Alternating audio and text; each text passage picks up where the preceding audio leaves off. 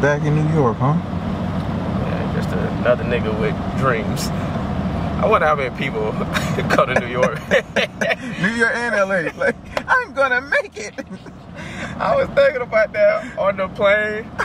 Like when we were descending, and I'm looking at all the skyscrapers, and I was saying, I'm gonna take over this city. I said, me and every other person that said they was gonna do that and didn't accomplish it. But then I was thinking about somebody like Jay-Z, how he did it. Like, but he was already here too, though. Like, yeah, he was already here. But you know, but still though, it's people that moved up here and did what they said they was gonna do. So I'm in New York because I was planning to shoot my comedy special up here at New York Comedy Club. But the production company I'm working with, they hit me up.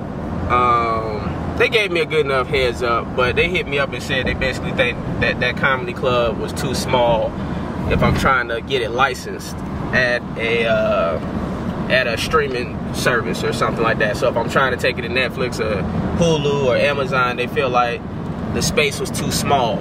Now they said if you just want to put it on YouTube, then it's cool. But if you want to at least attempt to get it on like a Max or some other streaming service like that, I probably need a bigger venue. So my manager had recommended that I come up here and perform at the club, at the comedy club, and see if I feel like it's too small, if I feel like it's big enough, or what I'm thinking. So anyway, so while I'm up here, I'm hitting a bunch of different comedy spots. I'm gonna go to the New York Comedy Club, hit some other venues, and kind of decide where I want to shoot the special. Because if I don't shoot it in New York, then I might have to shoot it in LA. And I always wonder like why people shoot specials in LA, and it's always because of, I mean, I kind of knew why, and it's because it's cheaper, because the crew is already out there. So when you see people shooting in certain cities, it ain't because they really always want to shoot in that city. Definitely in LA, it's typically, if they shoot in LA, it's because it's cheaper and the crew is already there. Because I thought about Atlanta, but I know a bunch of comedians shooting their specials in Atlanta right now. I thought about DC, and I love DC, but then you start thinking about the financial aspect of it when it comes to flying out a crew and putting them up in the hotel and all that type of stuff that gets added into the budget. So, so yeah, man. But a big part of New York too, man, it's kind of like a rebranding of my career when it comes to like being a stand-up comedian. A lot of people know me from acting. When I say a lot of people, I mean like three to four. And so it's kind of like rebranding, man. You know, I had to start like fixing my Instagram page to make it, you know, very clear that I'm a comedian and a stand-up comedian. I'm trying to post more stand-up clips. yeah, because I thought you sold dope. I mean, I used to, but it was only for a short time. I was in college. Things were different then. So that's part of the reason why I'm up here too, man, to like kind of like put my foot down. It's funny because some of these clubs didn't book me, like the Cellar. The Cellar didn't book me, man. Comic Strip Live, they didn't book me either. But it's like, it's funny because you can understand why certain spots don't book you, because you're like, oh, okay. But I mean, the Cellar do have good lineups, but I'm like, come on, man, I seen some of the other people that's performing. But it lets you know that like you got more work to do in your career. When people still doubting you, people still don't see your value, it lets you know you got to do way more work. Now I performed at the Cellar before, and the owner of the Cellar, her name Esty, I think it's her name. So anyways, I performed there before, right? Had a good set. I remember her watching like my first joke, got a laugh, by the way, and then she left. And I see it on her face like, oh, this fucking guy, another Tommy Davidson. I don't know what she was thinking. But it seemed like she wasn't impressed by my physicality. You know, a lot of these fucking, if you move too much, they don't like that shit, some of these spots. But it's like, I can't change who I am. I'm not finna just stand behind the microphone and just tell fucking clever jokes. Sit on a stool, Justin. That's what they want me to do. They want me to sit on a stool, don't move, and pontificate on life. Niggas like pontificating. It's like, nigga, how about you say something with a punchline that get a big laugh? So anyways, trying to get up at the Cellar. They won't put me up at the Cellar. And I said, you know what, Justin? I said, you know what, Justin? Don't blame them, blame yourself. I said, don't blame them, blame yourself. Get funnier. Become more famous. Get more followers. Because that's what it's all about. Man, I remember credits used to mean something. Remember that? TV credits? Yeah. The good old days? When it would impress people that it was on a TV show. Man, you used to, in a movie. You used to say CBS, 21 Jump Street, even Key and Peele. Fuck, even if they didn't watch CBS. Key and Peele, oh, okay. You're a comedian, they're comedians. Yeah. It makes sense. Yeah. Not no more, bruh. They don't give a shit. It's all about if they know you, like you, and maybe how many followers you got. And when I say followers, I mean like 300,000 up on Instagram. You know, because they don't give a fuck. Like, they don't care, man. They don't care. So I'm out here. It's almost like starting over. I feel like I'm starting over, bruh. It's like the only difference now is I can get meetings. And I have money. Oh yes, I forgot about that part. Besides the money and multiple fucking properties, let's cut the shit. Hey, you wanna know what's funny though? I think a lot of these social media people, a lot of times don't really be caring about the money. I think they just be excited to have that many followers, bro. Okay, so here's the positive. If that's the case, they doing it for the right reason.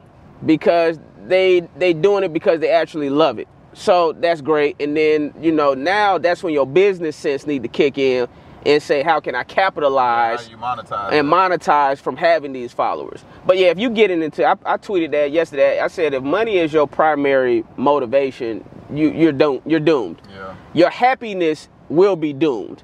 Now, if you prioritize money over your happiness, then go for it. But that's why they say there's a lot of unhappy billionaires and there's a lot of unhappy millionaires.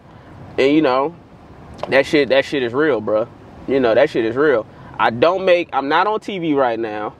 I don't make as much money as I used to, and I'm happier than I was when I was working. And so now I'm unemployed and I just bitch all day. But I'm fucking happier. The game plan with the special is shoot the special and get it edited.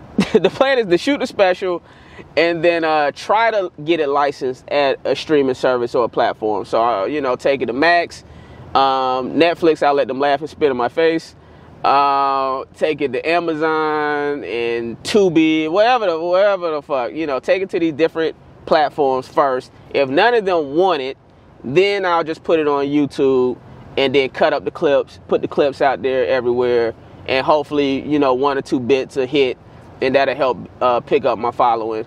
And so then it'll help get me back on the road, because that's the real goal. What you about to say? No, I was just saying, yeah. Yeah, so that's the real goal, is to get back on the road and be selling out these shows, because I want to be at a point where not only do I have shows, but I don't have to worry about ticket sales. Right.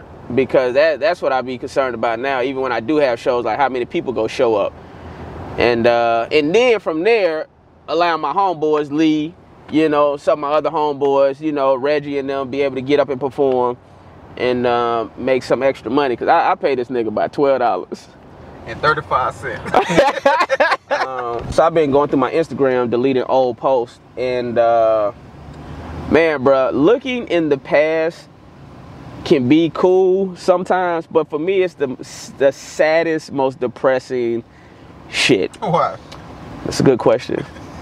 Because you look at all your accomplishments and you compare them to where you're at presently, and if you're not further than where you were in the past, you're like, what the fuck happened? Like, what's going on? So everybody else may look at my shit like, oh, he did Russia. I'm looking at, wow, that's when I was the star of a TV show. Now I'm in New York City and I can't get up at the Comedy Cellar. You see what I'm saying? So you kind of compare it, and then you scroll some more and you're like, oh, that's when I was on MacGyver. And then you compare that to now I'm in. But let me, so. Please, yeah. Everything is about perspective. Oh, yeah, I need it. Right. So, I already know the perspective, no, but go for it. So, it's always hills and valleys. Yeah. You were just on a hill for a very long time. That was it was a good hill too. You know what I'm saying? So you haven't. This is your first valley, and it's not even a bad valley. You know, some people. I would say this is my second valley. I had a valley right before rush hour. Okay, well, yeah. But I'm just saying, you was on that hill, rush hour, and then MacGyver. Yeah. You know, that's why the hill. So yeah, you're right. But that was the valley you were born on. You know what I'm saying? So you went up from there, and then you was on that hill for a while. But so that, you know, you just in the valley, and then you got to do the next thing to take you to that next hill. You know what I'm saying? Yeah.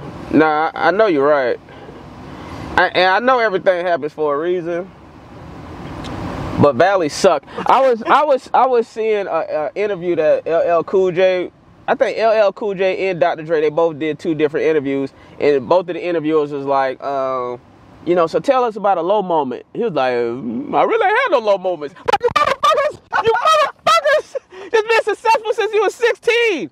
These niggas been successful since they was like 16, bruh. Dr. Dre was like, I mean, it was some stuff in my 20s when I slapped a bitch. You know, he left that part out, you know. But LL Cool J was like, no, I'm good. And I met LL. Very nice guy. And you know you can't beat his ass. Right. So it's like, what you gonna say? But he was like, no, it was good, B. It was good. It was good, B. And I was like, this nigga. No valleys. No valleys, bro. Even Ice Cube, I feel like, had a little valley. We all seen the documentary. It was right before he did the TBS shows. I was like, I said, this nigga career is on the ropes. But he fucking made it out. Yeah, and then I was listening to an interview that Kenan I was reading an article with Kenan Thompson. So Kenan Thompson was saying, I mean, between when Kenan and Kel ended into when he booked SNL, it was 3 years. So he was doing little bits and pieces on other shows, but I mean, that's 3 years where I'm sure Kenan was like, what the fuck is going on? Yeah. Talking all this shit, and then go up in a suite. My fucking career's in the dumps.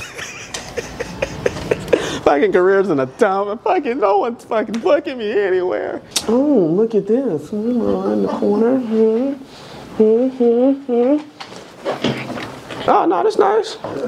Get some lights. Wake up in the morning. Tomorrow we got to get this shot. What I fucking... you know what? Watch this.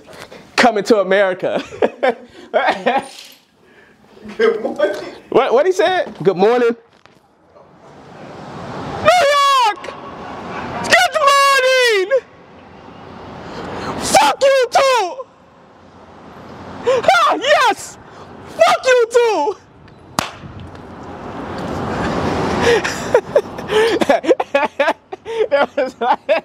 I had to do the Coming to America.